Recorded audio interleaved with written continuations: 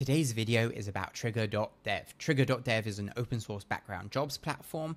It's super handy if you have some API that you want to return quickly, but you have a background job that might take a minute or 5 minutes. You don't want to run it on your main Node.js server necessarily, so you can pass it onto Trigger.dev to handle that. And it's super helpful if you're using something like Next.js as well, because the default limit for a function call there is 30 seconds. And even if you set that to 300 seconds, a lot of your tasks might take a lot longer. So Trigger.dev is perfect for those long running tasks. Now, this video is about how Trigger.dev works, just getting to know the platform. And after this, I'm going to do another video about the inner workings of Trigger.dev. So I'm going to dive into the code behind it. It's fully open source. It's quite a complex platform. I'm going to explain that to you in a second video. But so the homepage is really helpful. It gives us lots of examples of how we could potentially use it. So here we have an example of an AI task we might run. So it's called generate content. And here you can see the run function. So this is the code that will actually run. The first thing we do is a chat completion with OpenAI with GPT-4o, generating some text. And then what we do is call DALL-E 3 to create an image. And then we return the two at the end, URL of the image and the text that we've generated.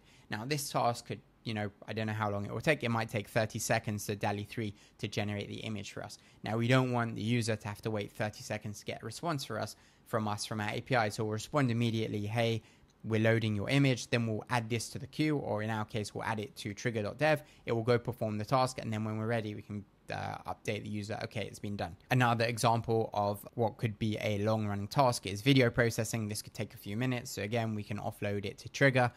Something that I use it for is cron tasks. So for example, let's say in this example, we want to sync to Airtable once a day. So we can do that. This task will run once a day. We'll call the Airtable SDK over here. And if you want, you can add another line over here, which is cron, and you can describe when the cron task should run. Just to add one line of code. There's two ways to call schedules.task, but yeah, crons are very easy with it. And the last thing I'll show you is waits. So for example, if you want to do an action, then wait 5 minutes, then continue. So this is how that would happen. First, you would do start checkout. Now, instead of you having to do sleep for 5 minutes, you just call wait for.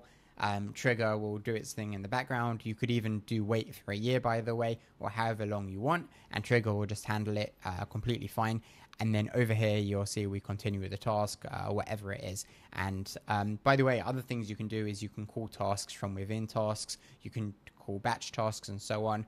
There's a lot more here, but feel free to take a look around. And here you can see a lot of big companies using it, companies like Deere, Lyft, Verizon, Cow.com that we've covered in other videos. So it's very popular. I've been using it and I really, really like it. Now you have a dashboard where you can see everything that's executing. You can click into every task as well. So this is really cool to see, and like every subtask as well, you can add logs to it. And so this all runs within Trigger, and you have a lot of visibility into what's happening, more so than you might typically have. You don't have any timeouts, which is awesome. It can run for an hour and you won't have any problem, or 10 hours.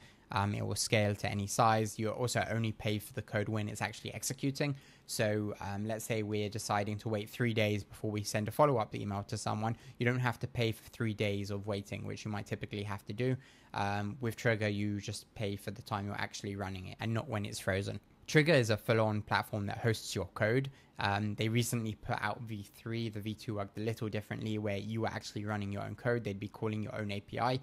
But for example, if you're using Next.js, you couldn't go above the 5-minute limit. So every chunk of your code had to be maximum 5 minutes. Here, they're actually deploying the code for you, and that's the V3, and it makes things a lot easier. They have things like automatic retries built in. You can configure that exactly how you want, and there's a whole bunch more here.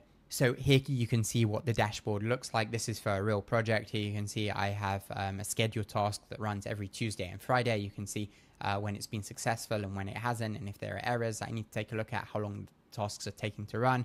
Here you can see other tasks that I call manually via my own backend. You can click into it and see exactly how long tasks are taking and the details. Here you can see a breakdown of the task and how it ran. It took 2 minutes and there were lots of different subtasks it ran to complete it. You can also see the runs over here if you click this, and if you want to test it by running a task, you can do that as well. So there's a lot set up, and here you can see my different schedules that are running. You can see it's running every Tuesday and Friday at 10 a.m. UTC. Here you can see what Trigger looks like in a real production project. The task is actually extremely small.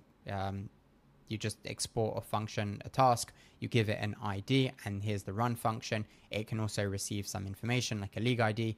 This function processes waivers for a league, and then I'm just calling some code in my Next.js app. This code was already written before. I was running it in a different way beforehand, but I decided to move the logic over to Trigger, and all I had to do was import it, and yeah, I've added some logs and returning a message, but it basically, there was really nothing to do. Now, this task can actually be called by another task. So we'll take a look here at the parent task. This is actually a scheduled run. So here you can see the scheduled run that I mentioned. It runs every Tuesday and Friday at 10 a.m. UTC. And it can also be run manually as a regular task. But here you can see I have schedules.task, and here I just have a regular task. And within this task, I do a whole bunch of logic. I find all the different leagues it has to run on and so on. And then I can go and trigger and wait for the individual league tasks to run as well. You have a few different ways to run this. You could just call a trigger. You don't need to wait at all. You can do trigger and wait. So basically it will run the task and then it will jump back here when it's done. And you can also do these same things, but in batch. So if I want to run 100 at a time or run 100 at a time and then wait, I can do that as well. And you can adjust things like the concurrency and so on. You have a trigger.config.ts file. So that's what you're seeing over here. This is where you can set environment variables. This is automatically set up for you when you do trigger init. And you can, for example, if you need to set a Postgres database URL in the environment variables, you can do that in Trigger itself. And if you want to hard code anything, so you could do that in this file if you want. To set the environment variables, just click here in the admin panel of Trigger.dev. And to get this to all work, I just put it in a Trigger folder that you can see here on the left. And here you can see the different tasks I have running, which I deploy to Trigger. Now, to run all of this, you can run a local CLI with dev, and then you can test all of this out locally. And if you want to actually deploy it for production usage, you hit deploy as follows. And then in the admin panel, you'll see the different tasks. You'll see I have a dev version and a production version that can both run, and those could be attached to different databases.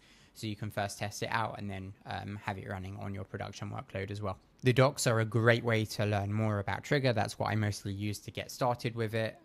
We mentioned the triggers folder or the trigger folder. That's where we have all our tasks.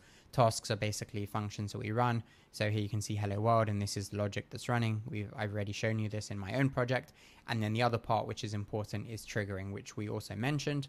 So here's the documentation for triggering if you want to read a bit more about what I mentioned before. One thing I'll mention is there's a second way to trigger functions. So one is task.trigger as follows, where you actually call it on the, like in this case, on the task instance. But if you want, you can also do tasks.trigger. So why would you use this instead of the task.trigger instance method? Tasks and import dependencies modules that you might not want included in your application code or cause problems with building. So if you run it this way, you can do task.trigger and just call it by name. And if you still want the TypeScript auto completion, well, I think you have to pass this, then you pass type of email sequence here. So this is just another way to run it, but both ways are completely fine. Now, one thing to be aware of when you're using the SDK, you should be using v3. V3 changes a lot compared to v2, so but it can be confusing. So if I just import like this, I believe it's just the v2 import, so be careful about that. It's also possible that Google will send you to some of the v2 docs. Here you'll see the link to the v2 docs at the top. In short, I would use v3, and just be aware that sometimes a v2 code can creep in. If you see something like this, io.run task, that's part of v2 and not part of v3. In v3 it would just be run task. You don't have any of this or like io.openai stuff. This is what v2 would look like, io.openai, and in v3 you can see we're just using regular OpenAI, which is great. Trigger is open source, so you can go and run it locally completely. Here you can see I'm running it at localhost 3030. If you want to play with it locally yourself, I'm going to talk about this a lot more in my next video, but just git clone the repo, and if you want to go to contributing.md file, then you'll find a series of steps that you can do to install it and run it yourself. It worked for me first time, absolutely no problems at all, so very simple and smooth process, and you can even see it running down here right now. I hope you enjoyed this video. Trigger.dev has been really great for me so far, so I definitely recommend trying it out if you're struggling with long running tasks, especially with something like Next.js. And there should be another video coming out shortly, which really goes into the code behind Trigger. You do not need to understand how Trigger works internally to use it, but if you really want to like sort of dive deep and improve your understanding as a developer, so I highly recommend watching that video. The CTO of Trigger was nice enough to help me understand the project, but yeah, it's quite a complex project that I wouldn't have been able to understand without some external guidance. So I hope you enjoy that one once it comes out.